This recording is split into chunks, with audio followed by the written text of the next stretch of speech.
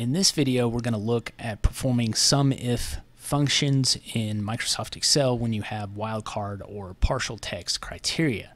So you can see here I have a data set of clients with accounts payable balances due, and we want to perform different wildcard scenarios based on this criteria column here to pull back different partial text matches.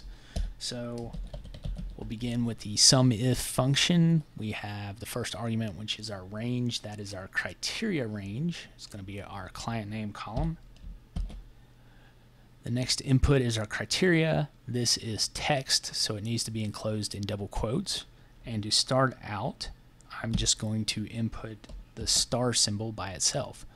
So what that means in wildcards is any number of any character. So what we're saying here is sum everything. The final input is our sum range, which is our balance due column. So that returns the sum of every single client in our list because we put a star there, which means any number of any characters. Our criteria column is this here. So if we wanted to narrow this down to anything that begins with the word West, we would begin with our word or pattern, and then after that we would have the star because we're saying it must begin with the word West, but after that can be anything. So when I hit enter, that returns the one client that meets that criteria, Westside Cleaning. Now if we wanted to get the sum of any client that contains the word West, we would put our word or pattern between two stars. So we're saying anything can come before our word, anything can come after it. So that returns the sum of these two clients here, Westside Cleaning and Southwest Designs. So now we're going to put our criteria in a cell reference. So this time we want anything that ends in LLC. So we have our star at the beginning because we're saying anything can come before our pattern, but it must end in LLC. So we have our SUMIF, our criteria range is our client name column. Our criteria is this cell here this time, and then our sum range is the balance due column.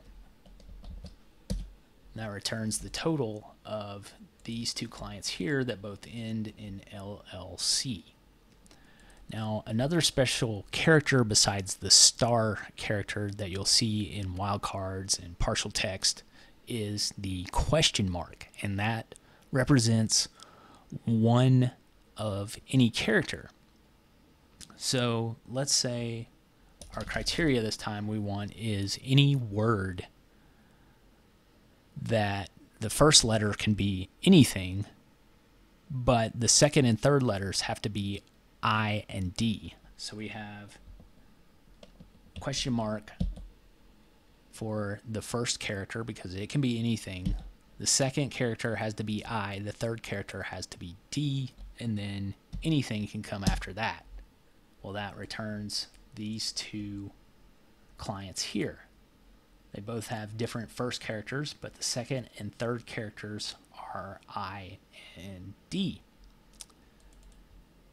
And you can do all sorts of things with stars and question marks. So another scenario, we could have any client that begins with the SPR. The fourth and fifth characters can be anything, but the sixth character has to be T, and then anything after that. So that returns the total of these two clients here, Sprint Racing and Sprout Gardens.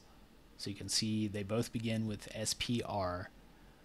The fourth and fifth characters are different, but the sixth character is a T. Well, that is all for now. Thanks for watching. Please remember to subscribe.